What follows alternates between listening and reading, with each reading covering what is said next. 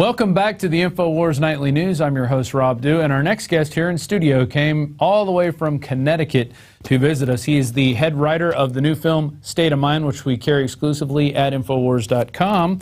We're also going to be selling it in Blu-ray as well. And if you get it now, if you order it now, we're not shipping them out now. We'll ship them out on the 15th of July. But you also get a free copy of The American Dream, which is the 30-minute cartoon. This is kind of a great 1-2 punch. State of Mind talks about the psychology of mind control and how the governments and educational institutions in our world out there are basically using us as a laboratory and getting us to do what they want. American Dream kind of goes into the people who financed all this stuff. So we turn now to our guest, Richard Grove. So Richard, thanks for joining us here on the InfoWars Nightly News. What brings you to Austin, Texas? I'm promoting a film that I helped to write, and that my participation started out a little bit abnormally because they interviewed me for the film, and then they came and asked me to help craft some of the writing. Mm-hmm. So the topic is the psychology of control. The movie's title is State of Mind, and it's about the war between our ears. It's not about a war going on out there per se in physical reality. It's about a war going on in subjective reality, and really attacking the integrity of our minds.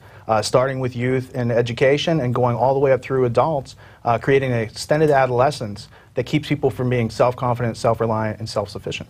That's exactly it. It keeps them in the nanny state. And we were talking earlier, you being from Pennsylvania, my status from moving from Louisiana to Pennsylvania is that they did treat you like a baby up there a lot more than kids down in South were allowed to grow up, I think, a little quicker, drive earlier, do things earlier. When you move up there, it's a lot more rules.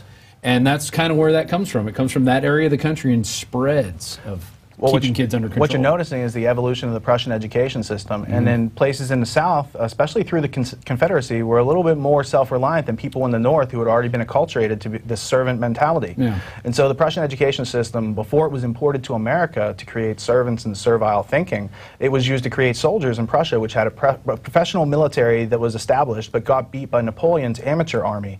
And so they had a very good reason for statecraft to come up with these methods. And the Americans noticed how effective they were over there. And even today, if you travel to Germany, whereas we Americans would just look both ways and cross the street, they'll wait for the sign to tell them, and they won't cross unless it's a crosswalk. Yeah. You know, so they can always tell if you're a foreigner if you're not, as conditioned as they've been, because they've had about 50 or 60 years longer than we have. But if you look at history, that same Prussian education system led to the Nazis. It led to a bunch of people with operant conditioning, people who were bowing to authority, very much like the Milgram experiment demonstrates. And they said, that's a great idea for America. Let's continue to bring that here, because many of the people who funded the Nazis were also industrialists or bankers from America and England. And if people out there want to get a long oral history of operant conditioning, we did a video with Charlotte Iserby. We actually went up there 2 different times. And one of them was the Miseducation of America, the psychological something of minds. But if you look up Charlotte Iserby InfoWars on the Alex Jones channel, you'll be able to find it. Great, I mean, just from beginning to end, where it comes from, how it got here, who were the people who pushed for it to get it into our system, and what it's done today as a result. There it is, Exposing the Miseducation of America. That's probably on a different channel out there. Oh, that's the Alex Jones channel. Okay, that's the part 1. I mean, Charlotte Iserby is a wealth of information because she was on the inside. She saw what they were using to turn against the young people of America. Sure. And she wrote The Deliberate Dumbing Down of America. It's a great, thick book that's sold in the InfoWars store, if I remember correctly. Right, yep. And her colleague out there that does very synergistic work would be John Taylor Gatto, who also wrote The Underground History of American Education. And he did a DVD called The Ultimate History Lesson, where he lays out, hour by hour, this is how American values, attitudes, and behaviors were changed. And that is the very definition of mind control. Right. And so these aren't conspiracy theories. They're things of substance and validity with a great deal of facts that really show you how our world works in totality, and it's not the way we're taught in schools. And it's basically, this whole system was set up by the Carnegie Endowment for International Peace, or Carnegie Endowment for Peace, and it was basically to change the way Americans thought, to keep us in this perpetual war state, which we find ourselves in now. Well, as Iserby mentions in State of Mind, as does G. Edward Griffin, it's about collectivizing American personalities. Right. It's about merging America with the opposite system, that of the Soviet Union, which was funded through American International Corporation and these other Cold War PSYOP fronts. So when you bring it back, you have the foundations, the Rockefeller Foundation, the Ford Foundation, Carnegie Foundation, and back in the 50s there was this thing called the Reese Committee where a whistleblower who used to work for J.P. Morgan, a very smart guy who went to Yale named Norman Dodd, blew the whistle, and there's 2 great interviews. One of them is by G. Edward Griffin back in 1981. I think the other is by Dr. Stan Monteith. And you can clearly hear Mr. Dodd elaborate that the Ford Foundation and these different foundations had minutes from their meetings, board meetings, explaining how they wanted to change the values, beliefs, behaviors of America, and they do that by taking over diplomacy, statecraft, and education. That's it. They wear the robes, their priest robes, and so by them wearing the priest robes, it puts them on a level above us, so then we listen to what they say, and that's slowly gone through time. Now, you know, you go to any college, my brother was getting his master's degree, and he basically bugged out. He was like, these people are crazy. They want to push one thing. They don't want to even talk about anything else other than their agenda. And there's nothing, and I thought maybe these people just were misunderstood or ignorant. He's like, no, they're doing this on purpose. Well, and there's things like the Delphi method were, you know, introduced by Rand Corporation. It's a, you know, to bring about a set agenda, a predetermined conclusion to what seems like open discourse.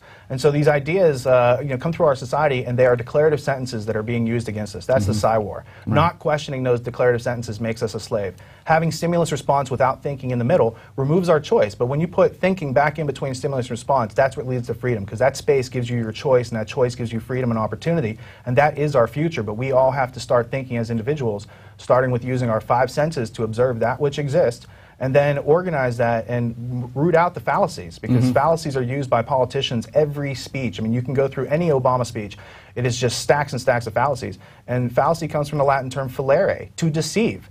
So these are things that we can process through our mind, through questioning, through observing what people are saying and parsing that speech. That's how we can free our minds from this info war that's being waged. And now, were you always like this, or was this an evolution? Did you have I was a lot quieter when I worked in a corporation and thought I knew a lot, because I had been through an education system that taught me I was really, really smart. And they say you've got a high IQ, so you're really, really smart. You're not really, really smart because of any of those things. You're smart when you start observing reality, you start asking questions, you start investigating the real roots of these institutions and things that make up our culture and society, because right now it's a culture of war, it's a culture of death.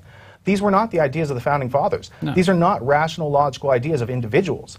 This is a philosophical corruption of our reality. And they've used words systematically from Kant and Hegel all the way through Bertrand Russell and Zbigniew Brzezinski to control human resources and to take away people's soul, which is your ability to use reason and engage your consciousness in this existence. Very well said. I noticed in your bio, it says in 2003 you filed for whistleblower protection. And I guess that basically started on your journey, which leads you sitting here at this table. Tell us a little bit about that. You were in the corporate world, and let's take it from there. I had several different jobs in the corporate world from 1997 through 2003, or 2004, January was the last time I worked there. So I worked in high tech, I'd worked in software technology of the world's largest banks, insurance companies, marketing and media companies in New York City. And so you get to see what they want to do in their business before they even do it, because they have to plan for the software and budget for all this stuff. And so when you see clients trying to do things for the first time that would give them a strategic advantage and blocking that off from everyone else, or you see a regulation, as I blew the whistle on, Sarbanes-Oxley was created in 2002 to prevent another Enron or Tyco or any of those other big WorldCom type things that happened at the beginning of the 21st century. So I thought that would be great. I'm going to go work for this company that has a product of integrity that is mandated by our Congress to protect our economy. And so one of my clients was Tyco International. I'm meeting with the chief general counsel, a woman named Vali Baldessano, who had recently just come from another pharmaceutical merger before she came to Tyco. And I said, here's our product. It's called Email Extender. It can help you guys keep all this stuff that the FBI has mandated that you guys are under investigation and not to delete. And she said specifically, I'm not interested in keeping this information, this data. I want to know how to get rid of it and not get caught. At which point, a technical guy who had been in the company longer, he's like, oh, we can talk about that after the meeting. And that started my wheels turning. A couple weeks later, I was at the NASD, the National Association of Securities Dealers. They overwatch the stock market. They told me the product I was selling had a backdoor in it, and that the process of maintaining the integrity of the data from email onto the long-term storage could be corrupted, and that you could delete the file in mid-transit and no one would ever know it's there. And did you believe him, or did you think, oh, these guys don't know what they're talking about? I thought I needed to do some more checking into that. And so when I questioned that, no one seemed to be concerned. They didn't want to know the answer. They didn't want to put the customer at ease. Let that guy go. Right. We're selling this to these other companies. And so what you find out is, as I said in the live show earlier, it's like a prophylactic with a hole in it. It's supposed to keep you safe in this situation, and it purposely has a back door so that the only information that they're keeping is that which they want to use for offense. And all this information that you're supposed to use for defense to defend in court or prove someone's guilty in court, that's purposely deleted. The SEC, after I called them, they said, we could put you in jail for telling us this. They were already investigating my company, who was dealing with DynCorp. So there was a whole bunch of nefarious private contractors and SEC regulatory institutions that did not want to do anything with this. They didn't want this information to see the light of day. The SEC standardized on the product that I told them had the back door in it. Wow. And I have the press release with me. Yeah. Oh, that's amazing. It just really makes you wonder, the governments and these people in these leadership positions, they set themselves up to be the be-all, end-all, and we find out that they're not even trying to play by the rules that we're playing, that they force us to play by. Well, when you look at the derivatives, the quadrillions in derivatives, which are bets on bets on bets, I mean, even if you ask someone in the industry to explain it, there's no logical or reasonable explanation behind all this. You're seeing them printing money out of thin air and charging us all for the debt. That's where the national debt's coming from. So at one point during the discovery of all this stuff, you're looking for other people who might have some information or some experience. There's a CEO from Overstock.com named Patrick Byrne, whose dad was groomed. His dad was Jack Byrne, who was in charge of CEO of Geico for many years. And I did an interview with Patrick Byrne called Overstocked. It's about the deep capture of our markets through the use of these types of frauds that are kept away from the American public. The press is not going to warn the public, because I went to the press, and that's how I discovered alternative media, that they're not interested in valid evidence that would protect Americans from being taken advantage of through the financial fraud, the crisis, the catastrophe that's gone on since like 2006, 2007 to present. When I blew the whistle in 2003, that was all evident that it was going to happen if you had a back door across all these companies and you can launder money through all these companies without them knowing, and they could be responsible for it. Right? And when you get into the fact that there's no regulators actually trying to watch over that stuff, it's more how can they use these things for their own private agendas. Then you go through the wake-up, and eventually you discover Alex Jones online, and you discover that there's other people who are looking into these things, and that there's a lot of credibility to it, but none of us can do it on our own. So we have to work together and kind of share that information to bridge the gap. And it's sometimes hard to find that smoking gun. You could put different links together and different leads together and come up with a conclusion like, oh, this is why this is happening. But it's finding those documents that are just red hot that say, this is how it is. This is the template. This is how they're using it. Well, I explained my microcosm experience. Let's go to the macrocosm. A document that gives you a template for what's going on is a book that you guys sell in the InfoWars store called Tragedy and Hope, A History of the World in Our Time. And it's not alone. The Anglo-American Establishment, Quigley's other book, clearly tells you, like, here's how the structure works, here's how it's being funded, here are the people, and he went inside their organization and had access to their records. So it's an incredible historical document that they try to destroy. They destroyed the plates of it. They republished it in 1968 under a different name that was only the last half of the book. So it was called The World Since 1939, A History, and it contained exactly only the last half of the book. You need the first half of the book to understand the last half of the book. Some of the omitted pages cover the Bank for International Settlements being formed by the Bank of England, which is a Rothschild entity, and Helmar Schacht, who was Hitler's banker. So when this clearinghouse of all banks that was a predecessor of the World Bank and IMF, you see its origins, then you can see its form and function. When you go to the World Bank or look at any of these other institutions, that was Eugene Meyer, who owned the Washington Post and was on a Federal Reserve board, right? So these guys, which is why the media didn't speak out against it. Well, and that's why you have Woodward and Bernstein, as Rappaport says, two cub reporters who get the story of the century. That's because the establishment wanted Nixon out. There's a much bigger story there. And when I interviewed Rappaport a couple weeks ago, he's illustrating, he's like, Rockefeller, Nixon, Nazis, there's all these connections, IG Farben, there's all these different historical aspects that we're not taught about. And that's one of the things that I think is so fascinating about our line of work, is that there's a whole reality out there that we haven't been shown. And each day we get to like peer a little bit further by asking questions, digging up artifacts, sharing them, and trying to. And a lot of the Watergate cover-up was just to keep people away from the links to the Kennedy assassination. Absolutely. Absolutely. And when you look into that, a guy named Charles David Jackson, C.D. Jackson, who ran Fortune and Time Magazine, he's the guy who goes and buys the Zapruder films. He gets all the copies from the Secret Service and from Zapruder. And so his job was psychological warfare. He was groomed by Nelson Rockefeller and worked with William S. Paley, who was in charge of CBS.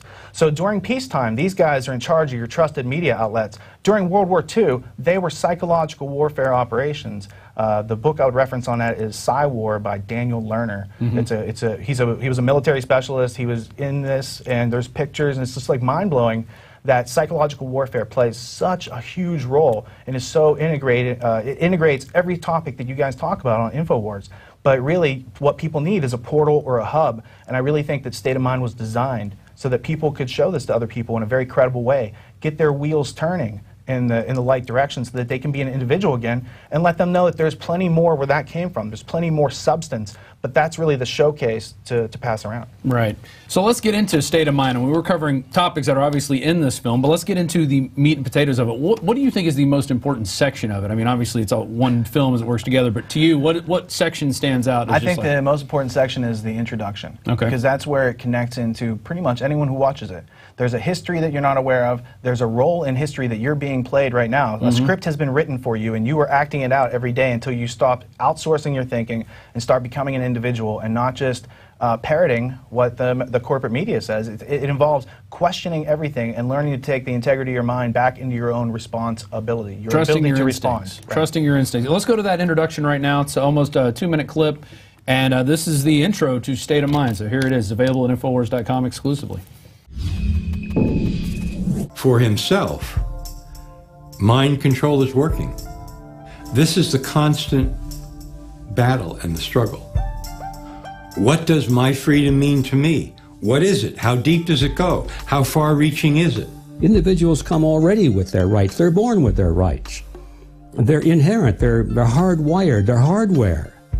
It's tragic. They've lost their sense of the importance of the individual. Each individual. We're not animals.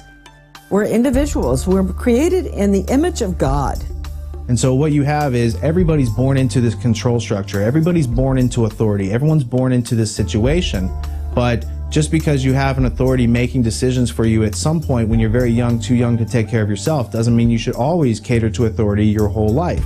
Fatalism, defeatism, what Bob Marley called mental slavery. That's was a huge thing that he would sing about. How do we emancipate ourselves from mental slavery? Have we moved to that point of such slavery that we're too far gone? And just kind of letting it all flow by and being apathetic about it just gets you in a position of being controlled. You know, there are some people that don't care. There are some people that don't know and don't want to know. It is very frightening. If you really look at it, you would be left with the understanding that you were obligated to do something about it. And, you know, people work really hard every day, and they just want to relax and enjoy their life. We have established a framework for the most part, works pretty good. People enter into this contract with society. That contract allows them to follow certain rules and expect certain returns on their investment of working within the framework of the contract. And just to remind you out there, we have a few of these left, I think less than 1,000 at this point. When you buy State of Mind, you do get the free American Dream DVD along with it. A 30-minute DVD talks about the Federal Reserve, really creative. We had the filmmakers on a few times, and you get that with State of Mind. It's like a 1-2 punch. I think it's really complimentary. I mean, yeah, that's a great short animated cartoon that is just as, you know, you can pass it around to anybody and they can basically start to get into the history, and they're complementary because, you know, the American Dream focuses on the history of the Federal Reserve and these international banking. How they get their funding, right? How they get their funding, how they play both sides, how, you know, it all started back, you know, hundreds of years ago. This isn't a plan that started last week or, you know, in 2000. This is a plan that's been going on.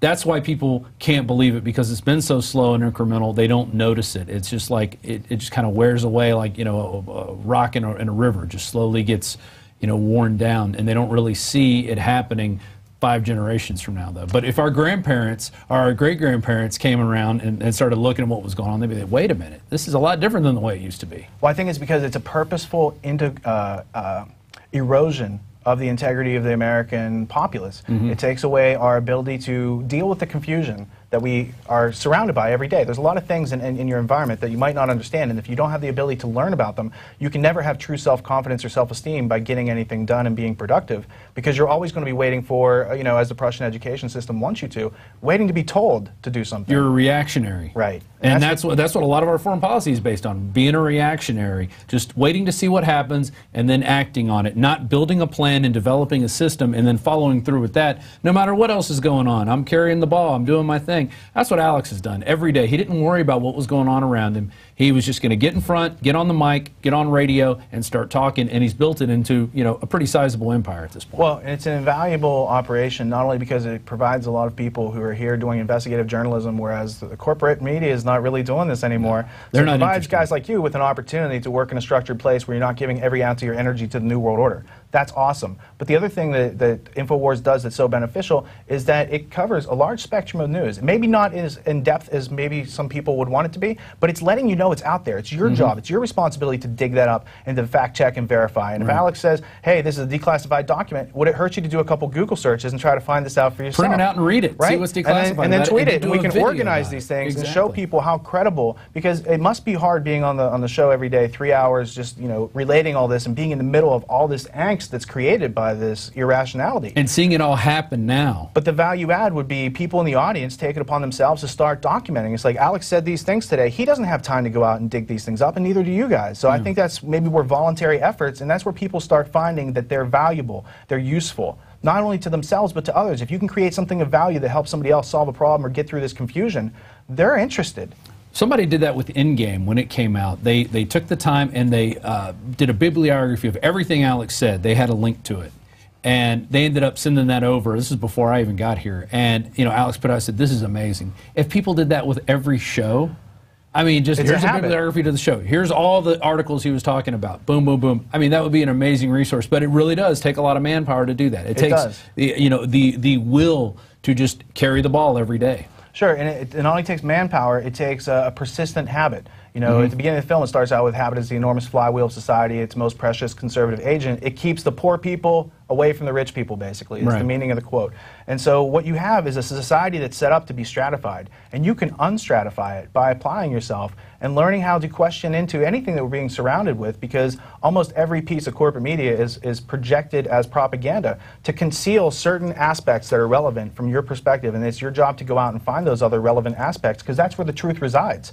It's not what they're giving you. And Anthony Schaefer has a great clip that is in the movie. It did make the final cut, I do believe, where he says, look, you have to listen to everything, because it's only by purveying, not surveilling, but observing what they're putting out there. If you understand psychological warfare, you can tell, even by their false information, what they're hiding, where they're trying to direct the herd. And if you want to be apart from the herd, you have to start acting like an individual and take that responsibility and start analyzing so you are away from the herd, because the herd doesn't think. It's stimulus response. Right. And we need to, you know, re-Americanize ourselves. We need to resuscitate everything that made America great and identify the things that we don't like. I don't like the fact that we're all forced to pay tax dollars to go kill innocent people on the other side of the world, and that we have a drone attack that killed 300 people to get 2 people, or, you know, any of these situations. We should be outraged. I don't think it should be normal that we know that there's baby rapists and all these organized pedophile groups out there, and nobody gets too upset about it. Like, and nobody gets in trouble about it. It just goes on. It's like, well, we put the scandal out there, so now you know about it, but most of the guys are dead, most of them are old, so. As Neil Postman said, it's now this. That's the whole news culture, is they'll show you something, and then it's like, now this, here's a commercial. You should feel fine about that. I think that's why all these scandals are coming out now. It's just, we're going to keep hitting them with scandals, we're going to keep telling them how much we have them under control and how much they're being surveilled, and they're not going to care. You know, because NFL's coming up. Well, you're stumbling onto the whistleblower's worst fear. My worst fear is not death. It's blowing the whistle, losing everything that I ever worked on, and no one changes their activities, no one changes their behavior, no one learns from it, and Snowden feels the same thing. Oh, yeah. Sure, people know. Are they going to stop using all these social networks that are spying on them, or at least use them to their own advantage with full knowledge that what you put out there is being kept and archived, to have artificial intelligence software chew on it and predict your behavior? And I sold AI technology to the world's largest companies in 2003 when I worked at Panacea. These companies like General Electric, they want to be able to predict outages in their system. So they created this software, but then you could take the software and apply it to individuals. And that company, right after I left, got staffed. The CTO came from the NSA. and they changed the product into an email box monitoring system. So what's not being captured by Prism out there is being analyzed by little, bot systems with little spies. They're called, they're basically little spies that go in through all your infrastructure to report back. And they have learning capabilities, and they have graduation and trustability capabilities. So when someone at the company sees an alert come up, they're like, oh, this is an educated AI module that has taken in all this data. So it's going to be pretty accurate. Right. Well, let's look here. So I don't have to look at everything. I just have to look at the targets that it's providing. Wow, let's go into another clip here. This one's on operant conditioning, which a lot of people don't know. This is a term that isn't talked about in public school, obviously. Public school is an operant conditioning festivity. Exactly. My son knows what it means, and he is in public school at this point. I'm trying to get him out of it. I don't want the other two kids to go. But he's definitely the most awake public school kid out there. He routinely gets in trouble for questioning things, and I say, you know what, you're not in trouble by me. As long as you have the references. Exactly. And I think, the habit that I've gone through is that most of the things I produced, the last episode I produced for my history show was on the origins of the United States intelligence community and why they spy on us. There's like 150 plus footnotes, links, references for that one episode. But when I interviewed John Taylor Gatto for the Ultimate History Lesson, for that 5-hour session, there's 1,000 footnotes. You can learn more from watching that one DVD set and going through those footnotes than you can at any university in this country or on the planet. So the fact is, you can get a world-class education for pennies if you know what you're looking for, but the culture we live in is not really readily going to direct you toward those methods to attain high levels of certainty in your life, to be able to plan out your time to get things done, to be able to talk to people empathetically, to be able to deal with other people diplomatically and not use force, fraud, and coercion, because I think those are the things that are missing that they use to divide and conquer us. And that's every bit of operant conditioning, because those are the habits that have been conditioned into Americans. Exactly. So let's go to that clip right now. It's operant conditioning. It is from State of Mind, The Psychology of Control, available at Infowars.com. Building upon this dehumanization of individuals to the animal state of stimulus response, Russian researcher Ivan Pavlov and American researcher John B. Watson conducted experiments based on classical conditioning, a simple manipulation of reflexes under observable conditions. These methods were then improved and perfected by Harvard psychologist B.F. Skinner. B.F. Skinner was also one of these famous American behaviorists, and he championed something called operant conditioning. Again, just a fancy jargon term for some basic common sense. And operant conditioning was really all about negative reinforcements like timeouts, positive reinforcements like food pellets and money, and punishments, which are like punishment shocks. This operant conditioning doesn't work so good on anti-authoritarians, people who challenge and resist authority. And later on, research has shown that operant conditioning works best on people who are dependent, infantilized, in other words, made like children. When you ask yourself, as a teacher, as I have at the college level, what have I got that my students want? It's sometimes a pretty discouraging question, but you can discover things which will be reinforcing to students at any level. And that has been done. A great deal of progress has been made. There are things in an ordinary, even say a ghetto classroom, lower grades or high school, that can be used as reinforcers. You can have special foods at lunchtime, access to play space, privileges to associate with other kids of your choice. More and more of these things have been brought into play as the kinds of contrived reinforcers that can be used temporarily to get the kinds of behavior which will then eventually have their own natural consequences, which will be reinforcing. So there you go. We're all being conditioned. We're all being trained.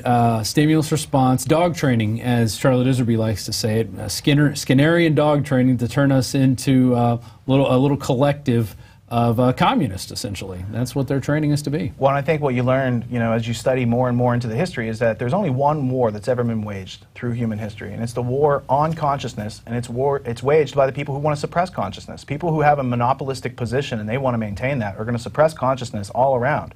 And so what you have is that we have consumers today because we've been all conditioned to act like this and to get a new car every couple years and to just, you know, run up your mortgage and do all these things, like live outside of our own means. That is a form of extended adolescence. And one of the favorite euphemisms that John Taylor Gatto related regarding school, it's not so much dog training. It goes back thousands of years. This is how they trained fleas. And fleas, to break the myth, the flea circus, they're not trained. He talks about this, Hubert's flea circus, and it was just such an amazing epiphany, because when you go through, you find out that the fleas are categorized according to, you know, certain habits or certain ways of movement, and then they're just harnessed to appear to draw chariots or walk a tightrope or do these different things. And so in asking, you know, how fleas are trained like that, you have to put them all in the jar. And then Gatto says they all try to jump out and follow their individual flea agendas. So you put a lid on the jar, and after a while, they all hit their head on the lid and can't get out, and they learn helplessness, right? And this is one of the things that Bruce Levine talks about in the movie. And this learned helplessness, you can now take the jar off, the lid off the jar, and they won't jump out. And Gatto realized, he says, I realized that was the lid on the jar.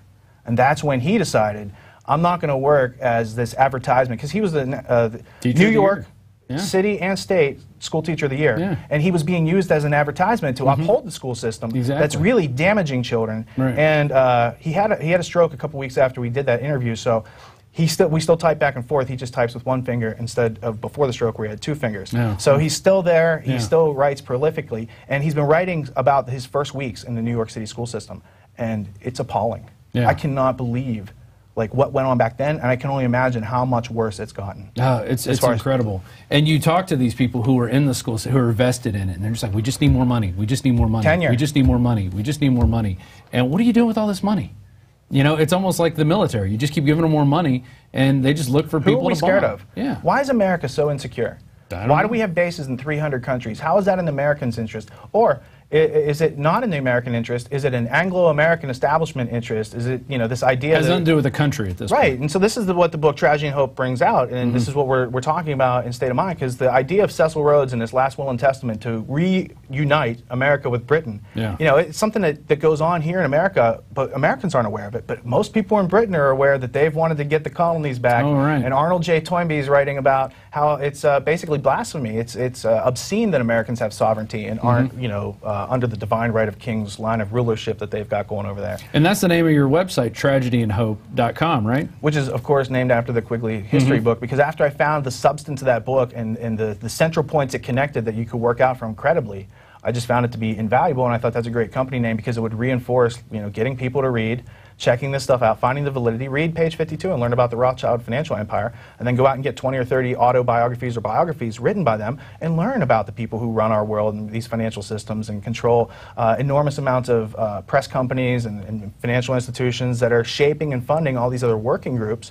And then you learn day by day, and you learn a little bit more than you learned the day before. Well, you read of what would happen in the past, then you see it going on around you, and you're like, wait a minute. Yeah, you can predict the future. If you know where you are and you know where you were, then you can map it out, as G. Edward Griffin likes to say. So the idea is that we, as Americans, have lost a sense of our history in the history of individualism and self-reliance and self-confidence. And in place of that, it's outsource your thinking, outsource your self-esteem through conspicuous consumption, outsource your decision-making through these elected officials that you've never met and never call you to ask what you want them to do. I mean, it's a total hoax and a total ruse. So the enlightening aspects of being a whistleblower came in learning about reality and finding out what exactly is going on out there and not continuing to gamble with my life in a game that I didn't know what the rules were or how to play or what the purpose was. We were just all trained to, you know, grow up, make a lot of money, and all your dreams will come true, and that's not true. You're thrown into the game board, you look around, you see what everybody else is doing, you're like, well, I might as well just follow these people because they look like they know what they're doing. Right. And they don't know what they're doing. And there's no adults around. So we have to take it upon ourselves to outgrow that adolescent mentality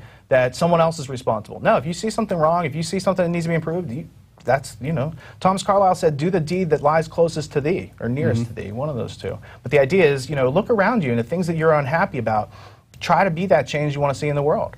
I mean, nothing that I do today would be possible without being inspired by InfoWars and seeing other people do it. And I could say, you know, I could look at it and say, well, you know, they're doing it. I could just watch. Or I could say, what's missing? What else can I add? What else can I help out with? What else can I make angle do I have synergetic, right? What don't these guys have time to look into? And how can we create pieces of media that are components of knowledge that once people find out they're there, they can just build all the blocks, or really they can take apart the blocks in the wall, because masonry and these type of secret societies are the craft of using human resources to build their entities. And we can, as blocks, we can choose not to be blocks and walk away, because we don't have to be stationary in our minds and left in this place where they put us, going from the script that they wrote for us. We can choose to think for ourselves, and that's the whole meaning of America, is to be free. Right, and we can watch their system crumble while we build a new society that, you know, is about individualism, is about creativity, is about honesty, is just about taking our species to the next level, which is, you know, what are we here for if we're not for that? Well, and what are we here for if not to survive? I would argue that nature did not create humanity to have humanity make itself extinct. Right. At some point, humanity have to recognize we have intraspecific kleptoparasites. We have people of the same species. I'm not saying they're reptiles from another planet, because all I've seen through history is human beings playing tricks on other human beings. Right. But we do have to recognize that these are not apex predators. They have no right in our food chain. We are not their food. They got there because of our apathy. They got there because good people have done nothing in this country for a long time.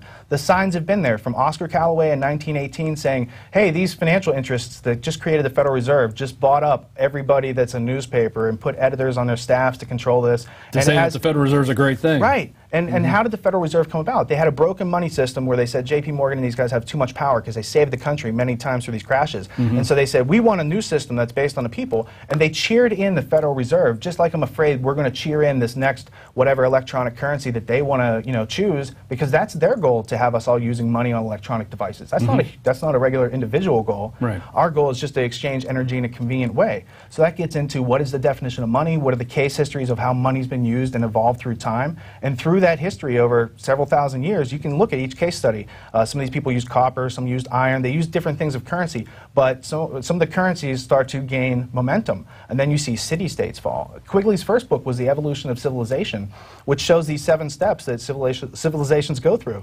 Guess which step we're in? We're in the part where we eat ourselves, basically, as a civilization, and that's not very cool, and it doesn't have to go that way, but it is going to go that way until enough people recognize the validity, credibility, and substance of the history that we all share. Until we get enough people to look around and realize that they're in a cave. Until we get enough people to see State of Mind and pass it around and watch it with their family, co-workers, and friends. There you go. I see why they hired you as a writer.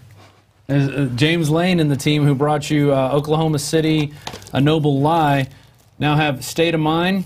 And when you get it now, you can get American Dream. You can get that overhead shot again. You can get them now at Infowars.com. And we also have Blu-ray coming out, too. They're going to start shipping out on July 15th, and we're going to premiere here on the 17th. You guys are going to be sitting down with us, I think, tomorrow. And we're going to do kind of a PBS-type-esque thing where we show the film, but we have you guys talking about it in between. I think it's going to be a rousing discussion. We're going to have 4 of the filmmakers, 2 of the producers, the director, the writer here, Richard Grove. Might even get the narrator if you ask her nicely. There you go. Oh, okay, that's your fiancée who's the narrator. Yeah. All right, excellent. Well, it's been great talking with you. Congratulations on getting this out. Congratulations on your website, too, Tragedy and Hope. Check it out. It's got a lot of good information there. And that's going to be our show for today. And remember, out there, you can get your copy now of State of Mind exclusively at Infowars.com. You've been watching the trailer. Get a copy now. Secure it now, because if you do it now, you still have a few of these left of the American Dream that go along with it. Great 1-2 punch at InfoWarsStore.com. Also, while you're there, we have the new InfoWars magazines out. They just came out today. They're going to be shipping out in the next few days. What's great about this one? Not just one page of stickers. No, we have a whole nother page of stickers right here. There you go. So you get 2 pages of stickers. Be sure you only put them up in legal and lawful areas. We wouldn't want you to put them on the back of a police car or anything like that. That would not be the intention of these stickers. They're to go out there to warn people, to wake other people up in your area. But also you have this great magazine to go along with it that you could leave at your dentist office after you're done with it, or leave at your doctor's office, or leave at the local pub. Get some people talking about stuff other than sports. Get them talking about the government spying on them, which has to do with this topic, the topic of this month's magazine. You are the target of government spying. They want to know everything about you, but they don't want you to know that they want to know everything about you. They want to pretend like, nah, we're really not interested in you, but they are. And with that, that's our show for tonight. And we will see you next time, 7 p.m. Central, here on the InfoWars Nightly News. I'm your host, Rob Dew. We'll see you later.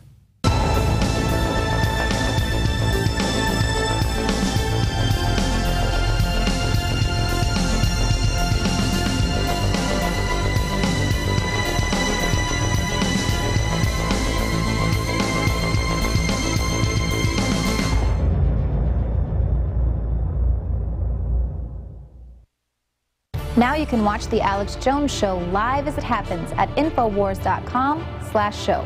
You'll find links to all of our content there and a free 15-day trial for Prison Planet TV. More than 60 movies and documentaries all in one place at Infowars.com/show.